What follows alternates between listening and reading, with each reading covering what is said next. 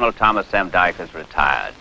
The story we are about to bring you concerns the individual courage of men under the most dire of circumstances. Their bravery, tenacity, and physical strength brought them through what some might consider the impossible. It is the story of the USS Flier. In October 1943, the USS Flier was commissioned at New London, Connecticut.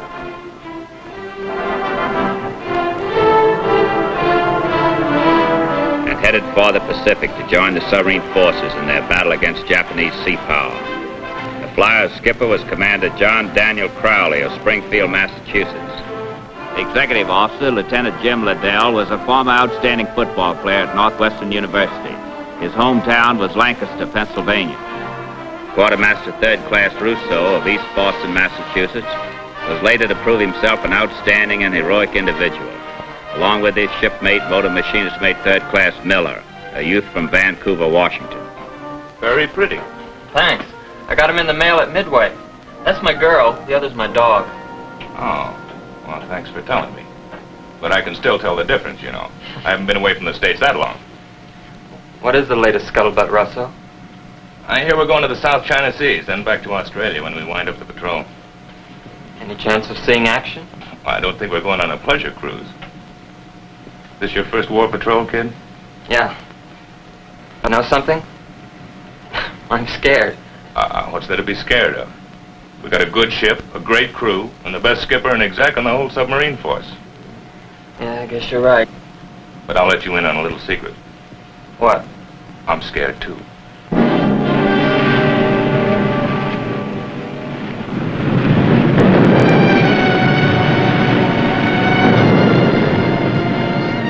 little on edge, Skipper? Yeah. I hate to go home with an empty bag on our first patrol. Me too. Be pretty rough facing the boys of the officers' club when we get to Fremantle. I can't understand what happened to that convoy. That contact from the plane should be in this area somewhere. I feel like I did on my first big date at the academy. How's that, Captain? I got stood up. Captain, contact on radar. Bearing 090. Range 30,000 yards. Very well. All ahead flank. About us, of course, to get us about 15 miles ahead of them. Looks like my date's going to show up after all. Plowing ahead at flank speed, the Flyer moved in close to the Japanese convoy and slipped beneath the surface, making ready for her opening night curtain in the big Pacific Theater. Now remember, honey, be sure and find yourself a nice home.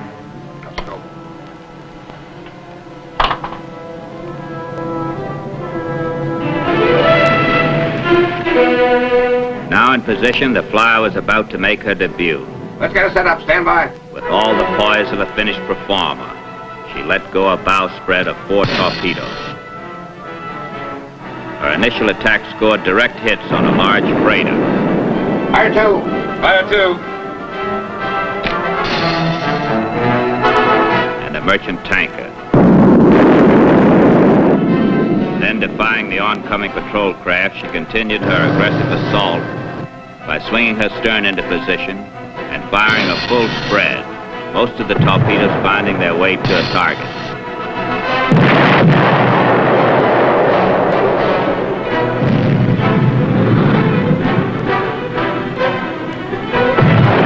Narrowly escaping disaster from the constant depth charges, she slipped away, leaving 4 large merchant ships sinking and 2 others damaged. The debut was a success. The Flyer was now a fighting lady of the submarine force. I'd say this calls for a celebration. No bread pudding for 2 weeks. Early in July 1944, the Flyer put into a base at Fremantle, Western Australia. Several of her crew received awards for achieving outstanding success on a maiden war patrol. Commander Crowley received the Navy Cross. Having tasted success, the men of the Flyer promised to do even better as she headed for a second war patrol off the coast of Indochina. Making surface transit through the Balabac Strait between Borneo and the Philippines, Commander Crowley doubled the watch topside, anticipating enemy anti-submarine patrols in these restricted areas.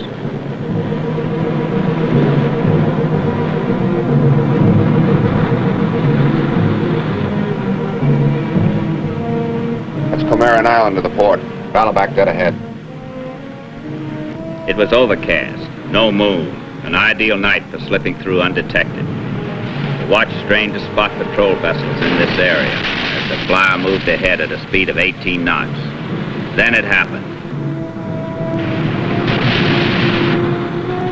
The Flyer struck a mine. A blast of compressed air saturated with fuel oil came rushing up through the conning tower hatch, confirming that both the inner and outer hulls had been ruptured. All hands in the below-deck spaces were trapped. In less than 30 seconds after the blast, the Flyer dove beneath the waves, taking all hands with her who were not on the bridge or in the conning tower, a total of 69 men. Commander Crowley was pinned to the bridge and carried down at least 50 feet before he was able to free himself.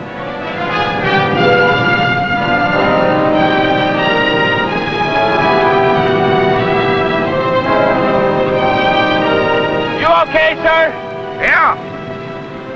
We better strike out for that isle to the north. It's less likely to be occupied by the Japanese. I'll stick by you, sir, just in case. No. Every man get there as best he can. Don't worry, Jim. I'll make it. Aye, aye, sir.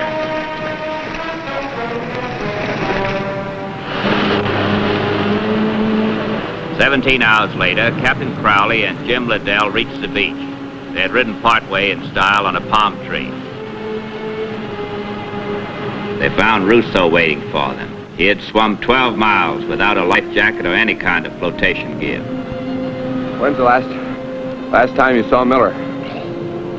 Just before dawn. I tried to stick with him, but he got a cramp, said he wanted to float for a while. Doesn't look like any Pacific paradise. What island is it, do you know? I think it's Managula. It was occupied by Filipinos. Well, let's hope it isn't the tourist season.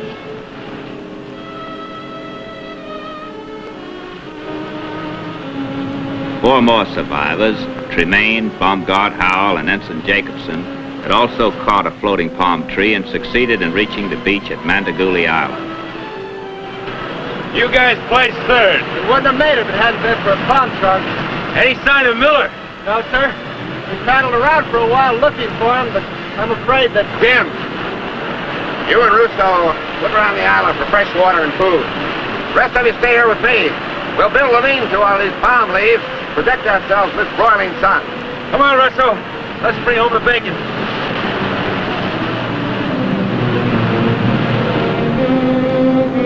The first day's search proved hopeless. No fresh water or food. The island was a dense mass of jungle. A few drained coconuts that had drifted ashore were cleaned of meat by the ants that infested the area.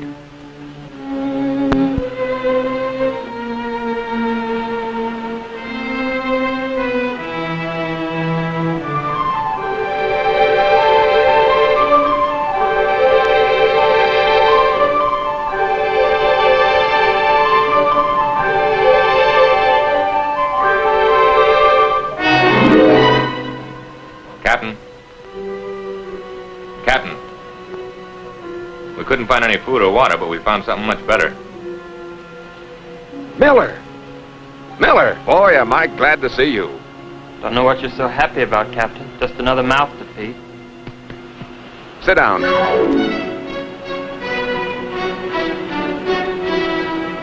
Of the 14 men who got off the Flyer, 6 never reached land.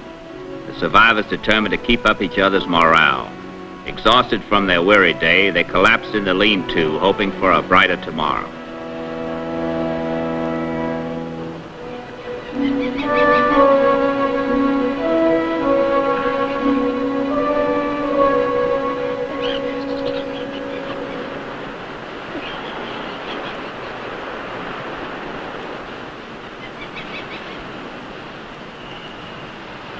Your foot took quite a beating, sir. Yeah. I gashed it on the coral reefs coming into shore. How you feeling, Junior? I was hoping it was a nightmare. It was. Let's search this area thoroughly. There must be food and water somewhere. Wake up that big halfback. We're gonna need some weight to back up the line. Wake up, sir.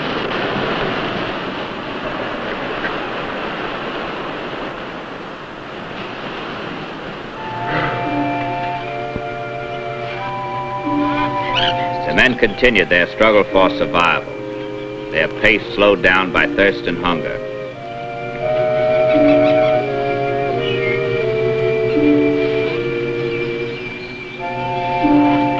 The second day, still no solution in sight.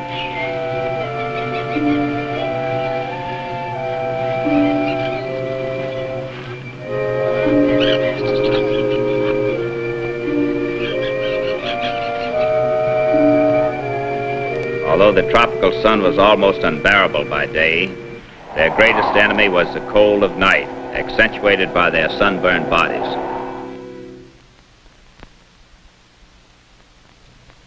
The third day without food or water, the men grew weaker, their hopes of survival fading. As they reached the eastern end of the atoll, they saw a new hope, another island about 6 miles away to the east.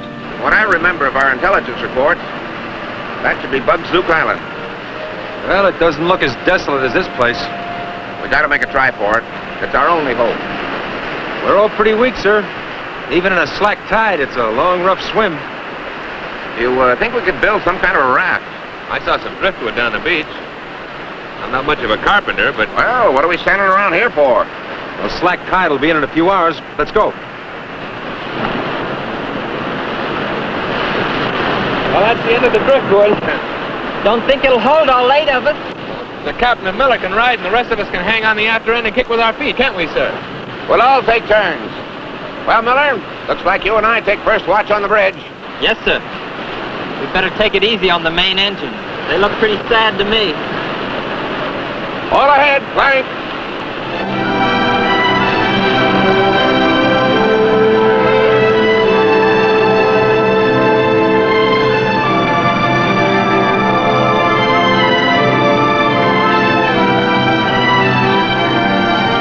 2 days later, the weary men moved in on Bugzook Island. They had spent the 2 previous nights on intervening islands, Bayonne and Gabon, but neither had provided the food and water they needed. Suddenly, they became aware of approaching aircraft.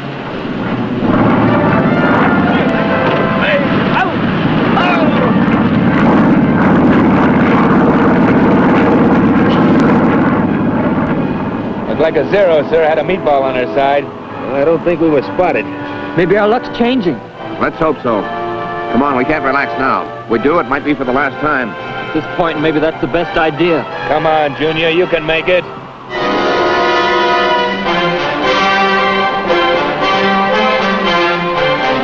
Look. Think we could be held by the enemy? It's possible. We might be walking into a trap. We'd better not approach it right away. Let's watch it till dark.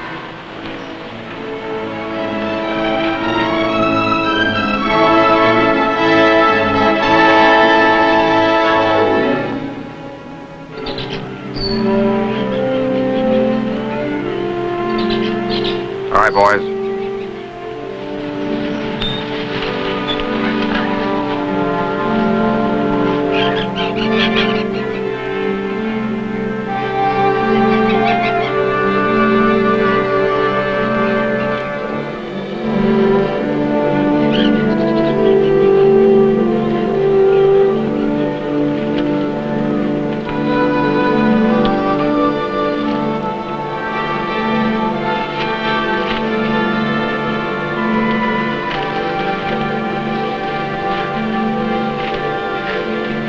Hey, water. The water. It was poisoned for the Japanese invaders. We did not expect Americans. You're a guerrilla? Bugzook Bolo Battalion. I saw you come ashore, but was not sure you weren't Japanese. Are there any Japanese on the island? Yes, but not many no more. Only snipers. We kill most of them. How about your men? Any casualties? Only sore trigger fingers. Where are the rest of your group? Our camp is about 5 miles north of here. I'll take you in morning. Tonight you rest. Can you get us any food and drink? We've been without for 5 days. I have coconuts. Wait.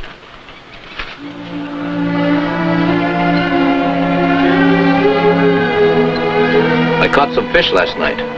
You need strength to make it to camp. How long have you been on Bugzook? Only 3 days. We came from Palawan looking for you. For us? Yes. Had report of submarine sinking in this area. Have been looking for survivors. Do you have any means of communication at the camp? No. We have small radio on Palawan, but won't work. Maybe you'll fix it. Good. Howell, here's your chance to work with the radio. I'll do my best, sir. It's going to be kind of tough getting to the camp. None of us have shoes.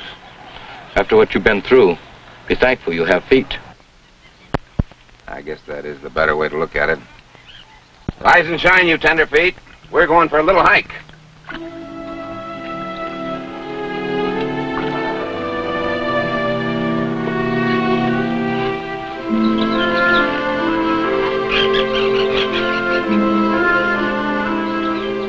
How much further? Only about 1 more mile. You want to rest for a while? No, let's keep going. What are they going to do when we get to camp? I don't know, Junior. Maybe they'll take us on an orientation tour of the island. On foot? What else? Where are we going to get a cab this time of day? Come on, Junior. Don't give up now. We're on the home stretch.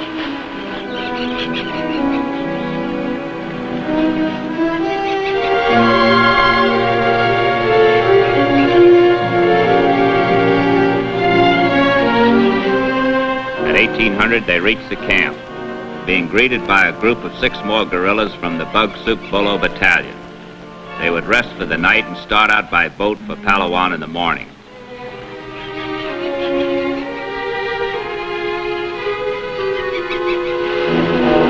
The next day, they shoved off for Palawan.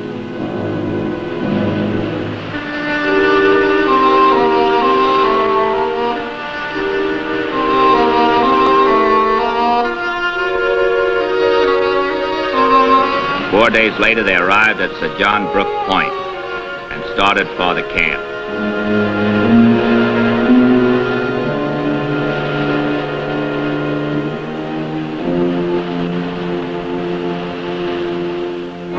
After a few hours' work, Howell, chief radar technician, was successful in repairing the radio set and began the attempt to contact Commander Submarine Southwest Pacific in Australia. You know, I never did find out what your name is. Just call me Mike. My name is too hard for you to say in Filipino. Okay, Mike. Thanks for everything. Don't thank me yet. I've still got to get you back to American base. If he makes contact, the code book we have may have been changed. Say, how are we going to get out to the sub if they do show up? We have a man guarding our boat at the northern tip of the island. He'll take you out. How far is this boat? About 6 miles. My aching feet. I got them, sir. Commander Crowley notified Commander Submarine Southwest Pacific of the situation. He requested a submarine to rendezvous with them 5 miles off Sir John Brook Point, Palawan. Captain Crowley was told to stand by for further orders.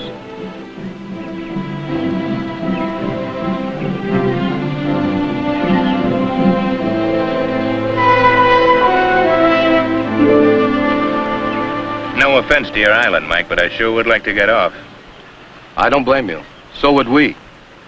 Well, if we do make a rendezvous, can't you come with us? No. We are the home guard now. I hate to sound corny, but you sure are a great bunch of guys. You are corny. Got to get you off before you eat up all the fish and rice.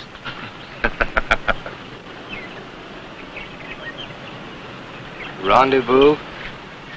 Your requested position, 2300, 31 August. Good. That gives us 8 hours.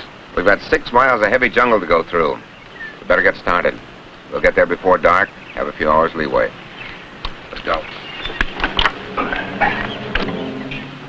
The group started out for the northern tip of the island, led by their guide Mike and 2 other guerrillas.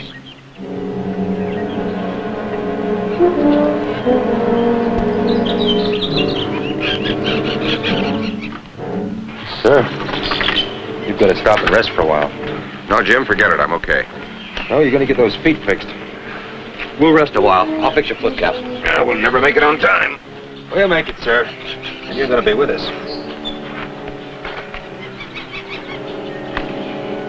I've heard of people giving you the shirt off their back, but this is the first time I've ever seen it.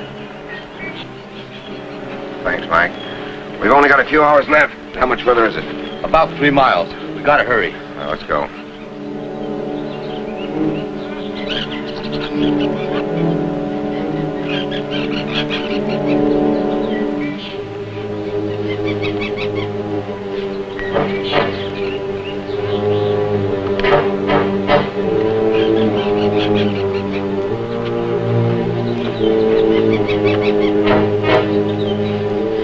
At 1930, the survivors reached a small craft that was to take them to their rendezvous with the submarine Redfin, and were ready to give their prearranged all-clear signal to the sub.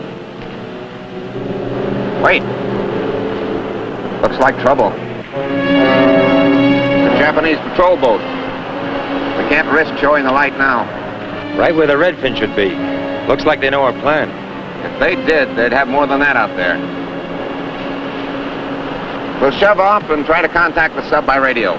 You'd better hurry. Mike, I can't tell you how much we appreciate it. Thank you. Good luck.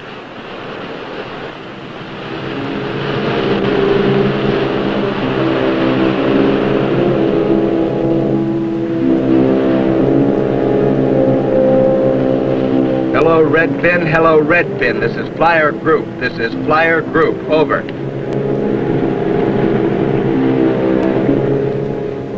Hello, Redfin. Hello, Redfin. This is Flier Group. This is Flier Group. Over. I can't figure out why they don't answer, sir. I'm sure the set's working. Maybe they aren't sure it's us. They can't risk the chance the Japanese didn't pick up our first message. Who is the skipper of the Redfin, Captain? Cy Austin. He and I were classmates at the academy. Let me have that set, Howell. Maybe he'll recognize my voice. My Bonnie lies over the ocean. My Bonnie lies over the sea. Cy and I used to sing in a barbershop quartet. My Bonnie lies over the ocean. My Bonnie lies over the sea. Bring back, oh, bring back my Bonnie to me. Bring back, oh, bring back my Bonnie to me. Oh, bring back my Bonnie to me, to me. Okay, Jack, you've convinced me, and you still can't sing that last note right. Hello, Cy. Cy, we're at rendezvous point. Stand by. We'll be with you. I never thought my singing voice would come in that handy. It's a good thing you didn't take any singing lessons after you left the academy, sir. We'd be sitting out here for the duration.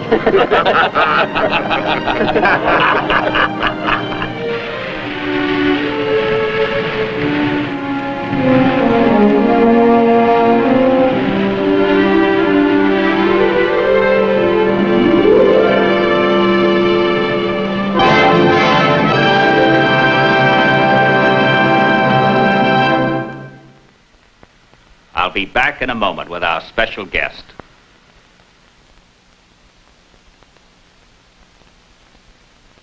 We're very fortunate to have with us Captain John D. Crowley, the Flier's commanding officer.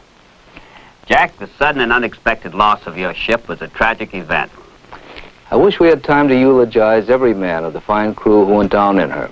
When you found yourselves in the water, did you head for the nearest land? No.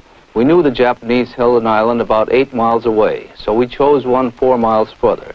We were in the water 17 hours. I'm sure I'd never made a swim of 12 miles without a life jacket. Of course, some of the boys didn't make it. But you'd be surprised how far you can swim if you have to. You've had one of the most remarkable experiences I've ever heard of, and it's been most interesting to have you tell us about it. Thank you very much. Please be with us again for another true story of the silent service.